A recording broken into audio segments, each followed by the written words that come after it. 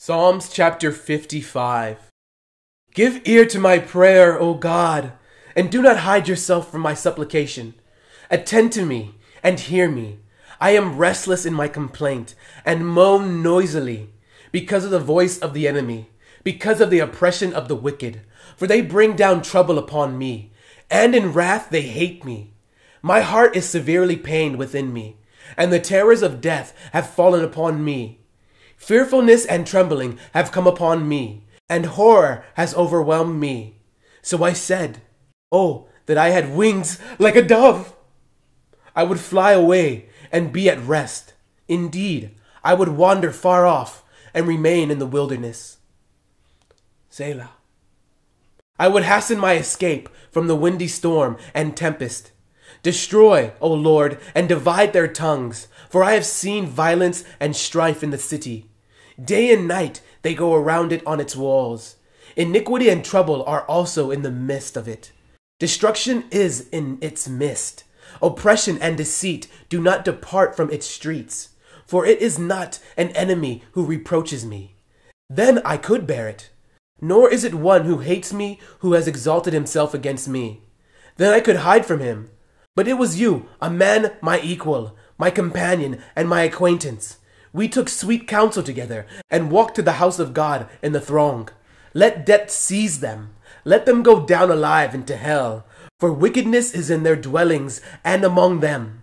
As for me, I will call upon God, and the Lord shall save me. Evening and morning and at noon I will pray and cry aloud, and he shall hear my voice. He has redeemed my soul in peace from the battle that was against me. For there were many against me. God will hear and afflict them, even he who abides from of old. Selah.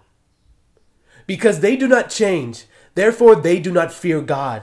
He has put forth his hands against those who were at peace with him. He has broken his covenant. The words of his mouth were smoother than butter, but war was in his heart. His words were softer than oil, yet they were drawn swords. Cast your burden on the Lord, and he shall sustain you. He shall never permit the righteous to be moved. But you, O God, shall bring them down to the pit of destruction.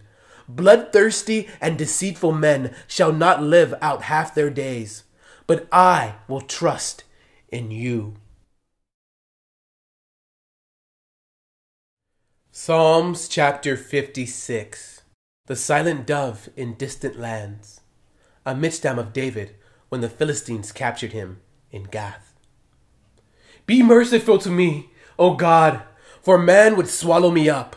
Fighting all day he oppresses me. My enemies would hound me all day, for there are many who fight against me, O Most High. Whenever I am afraid, I will trust in you. In God I will praise his word.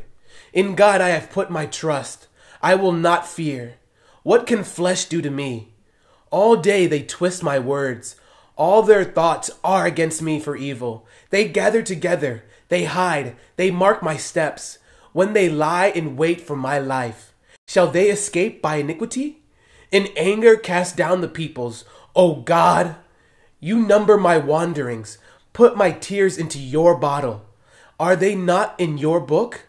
When I cry out to you, then my enemies will turn back. This I know, because God is for me. In God I will praise his word. In the Lord I will praise his word. In God I have put my trust. I will not be afraid. What can man do to me? Vows made to you are binding upon me, O God. I will render praises to you, for you have delivered my soul from death. Have you not kept my feet from falling, that I may walk before God in the light of the living?